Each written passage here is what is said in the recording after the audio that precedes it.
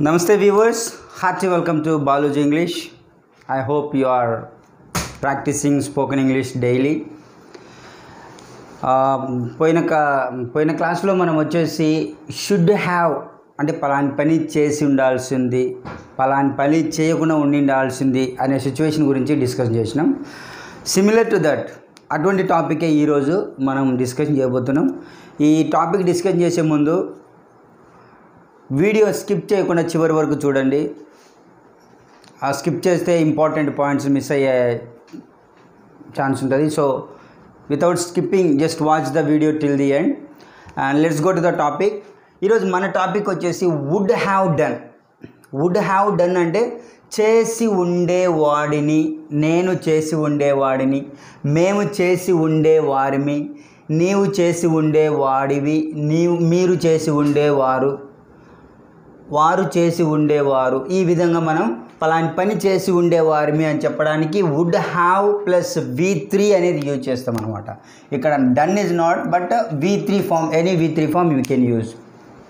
So దీనికి opposite వచ్చేసి చేసి ఉండేవాడిని కాదు, నేను పలాని పని చేసి ఉండేవాడిని కాదు అంటే వుడింట్ హ్యావ్ డన్. పలాని పని చేసి ఉండేవారిమి కాదు అంటే వుడింట్ have done. So now let us see some examples. ఆ ఎగ్జాంపుల్స్ తీసుకుంటే మనకు ప్రొనౌన్స్ ఉన్నాయి. ఐ, నేను, వి, మేము లేదా మనము, యు, నీవు, మీరు, దే, వారు, హీ, అతను, షీ, ఆమె, ఇట్, ఇది లేదా అది. సో వీటి తర్వాత మనం వుడ్ హ్యావ్ అనేది యూజ్ చేయాలన్నమాట. Would have. So now let us take we. Yesterday we have taken I. Let us change the pronoun today. We would have done that work. We would have అంటే మేము, that work అంటే ఆ పని. We would have done that work. మేము ఆ పని చేసి ఉండేవారిమి, మేము ఆ పని చేసి ఉండేవాళ్ళము అని కూడా చెప్పచ్చు అనమాట. సో అది ఇంగ్లీష్లో చెప్పాలంటే we would have done that work. We would have helped them. మేము వారికి సహాయం చేసి ఉండేవాళ్ళము లేకపోతే చేసి ఉండేవారిమి అని చెప్పడానికి we would have helped them. We would have gone to college. మేము కాలేజ్కి వెళ్ళి ఉండేవారిమి లేకపోతే వెళ్ళి ఉండేవాళ్ళము అని చెప్పడానికి we would have gone to college.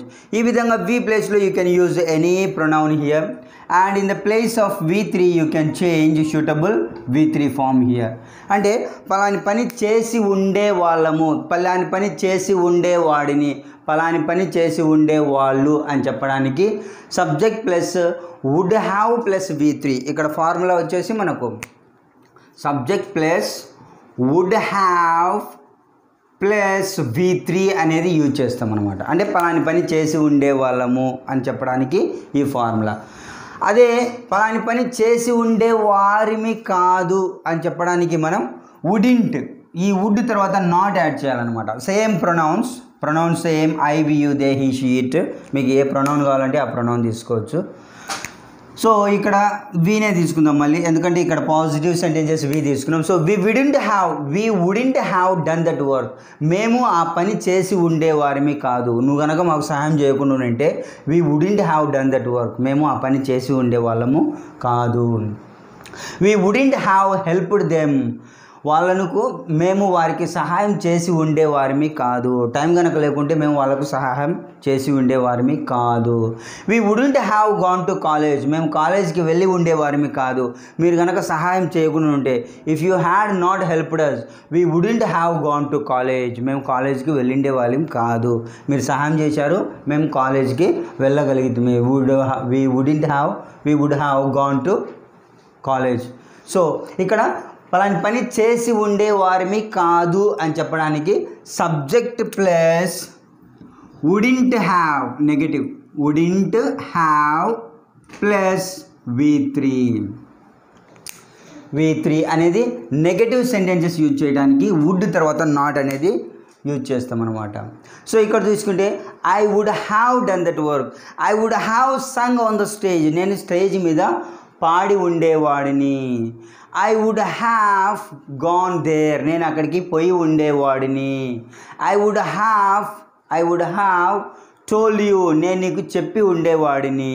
So ఈ విధంగా పలాని పని చేసి ఉండేవాడిని అని చెప్పడానికి subject plus would have plus V3 అదే నెగిటివ్ సెంటెన్స్, నేను పలాని పని చేసి ఉండేవాడిని కాదు. I would not have helped you. నువ్వు కనుక నన్ను అడిగితే నేను నీకు సహాయం చేసి ఉండేవాడిని కాదు, ఎందుకంటే నేను బిజీగా ఉన్నా. I would not have helped you. I would not have told you. నేను నీకు చెప్పిండేవాడిని కాదు, మీరు కనుక నన్ను అడిగితే నేను చెప్పిండేవాడిని కాదు, ఎందుకంటే నాకు ఆ విషయం తెలియదు.